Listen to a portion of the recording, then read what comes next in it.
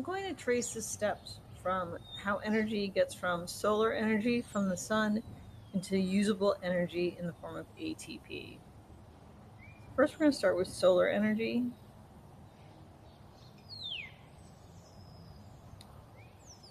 And that comes from the sun.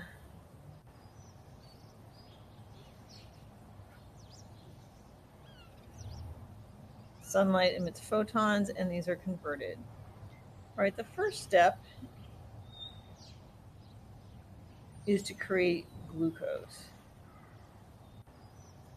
Glucose is just an example of a type of sugar that can be converted. There's lots of different types, but we're just going to be working with glucose for this example. The organisms that convert it are called photoautotrophs.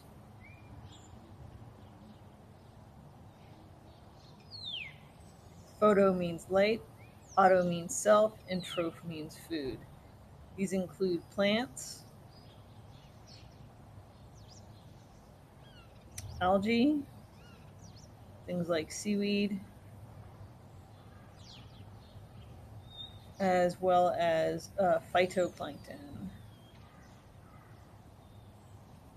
These are the things that live on the surface of the ocean. These are plant-like protists.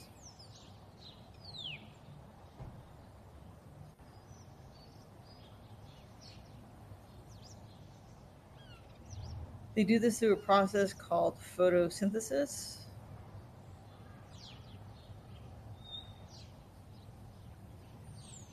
which takes place in the chloroplast.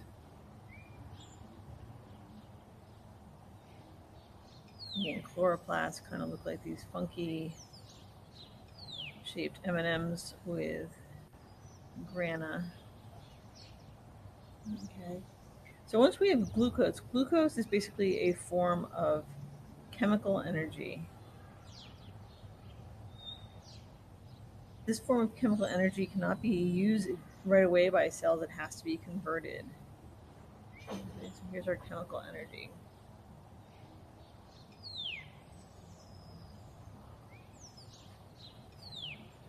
The next step is to convert it from glucose into ATP. ATP stands for adenosine triphosphate, and it is like an energy currency for the cell. It is like a rechargeable battery. We use it, but we can also refill it. The organisms that perform this conversion are what we call heterotrophs. Organisms that perform this are called heterotrophs. Hetero means different, different foods. They have to get food sources from a different place. These are basically all of our eukaryotes, which include animals, plants, fungi, and protists.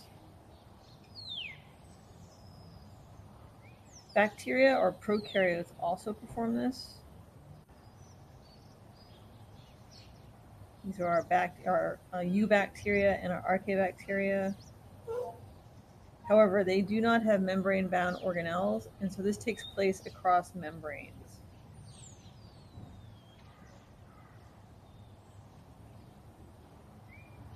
This is kind of different. So let's go back to our eukaryotes up here. These guys do a process called aerobic, or sometimes called cellular respiration.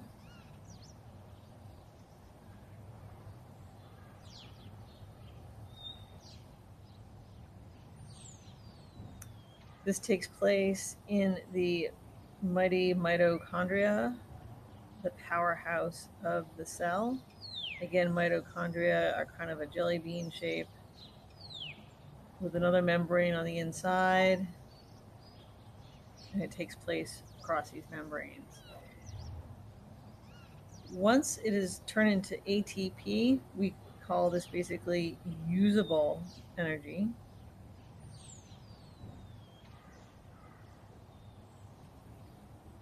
For cells.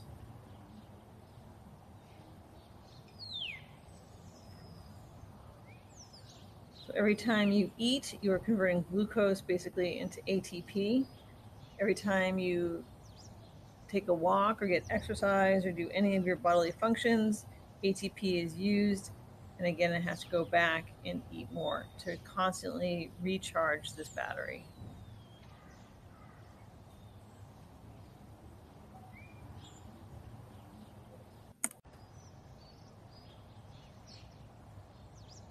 Let's take a look at aerobic respiration or cellular respiration a little bit closer. Basically, what's going to be happening in the mitochondria, we're going to be taking that glucose, which is the product of photosynthesis, combining it with oxygen that we breathe in. We're going to convert it into carbon dioxide that we exhale, as well as water vapor that we exhale. Ideally, we end up with 38 ATP, but this is only underneath the ideal conditions. This is a balanced equation, meaning the number of products or reactants equals the number of products. And so I put a 666 in front of each one of these. I kind of remember this because it's evil for Miss Nichols to make us remember this equation. So 666.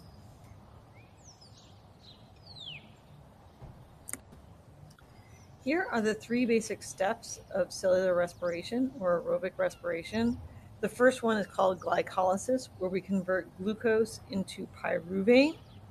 We receive 2 net gain of ATP, and this occurs in the cytoplasm of the cell. That pyruvate then goes into our mitochondria, or is absorbed into the Krebs cycle, which occurs in the matrix of the mitochondria, where we have a net gain of 4 ATP. FAD and NADH2 are carried over to the electron transport chain, which is in the membranes of the cristae, where we have a net gain of 38 ATP. In some instances, there's no oxygen available. And in that case, the organism will go through something called either alcoholic fermentation or lactic acid fermentation. Alcoholic fermentation is performed by either yeast or bacteria. Yeast are used in the bread and beer making industries, whereas bacteria are used for yogurt, cheese, and cottage cheese. Again, they both start with glucose, C6H12O6, and they are reduced into either ethyl alcohol, and a byproduct is carbon dioxide. That carbon dioxide is what makes bread have all those nice nooks and crannies. And again, we have a net gain of 2 ATP. In this scenario, no oxygen is required. It is completely anaerobic. The other type of fermentation is called lactic acid fermentation.